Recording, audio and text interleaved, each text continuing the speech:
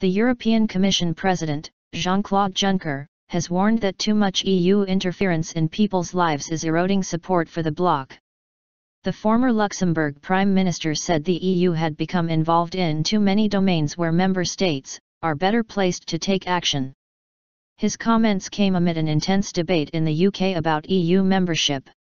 Voters face a June in-out referendum on the EU and opinion polls suggest a very close race. Mr. Juncker also said the EU would not relax its visa conditions for Turkey.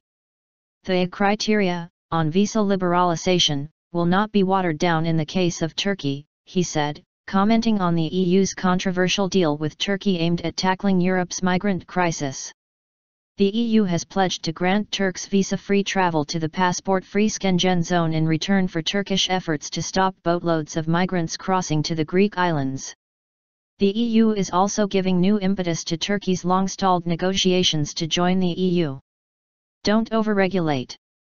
Mr. Juncker was addressing the Council of Europe, the main European human rights watchdog, in the French city of Strasbourg. The 47-nation body is not an EU institution, although all 28 EU countries are in it. Shortly after he took over as president in 2014, the Commission, which drafts EU laws, scrapped 80 proposals, in a drive to reduce red tape.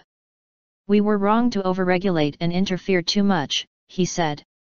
For decades he has been an influential figure at the heart of EU integration moves. It is true we are not very popular when we advocate for Europe. We are no longer respected in our countries when we emphasize the need to give priority to the European Union, Mr. Juncker said. The European project had lost part of its attractiveness, he warned, but said the Commission was taking steps to address it.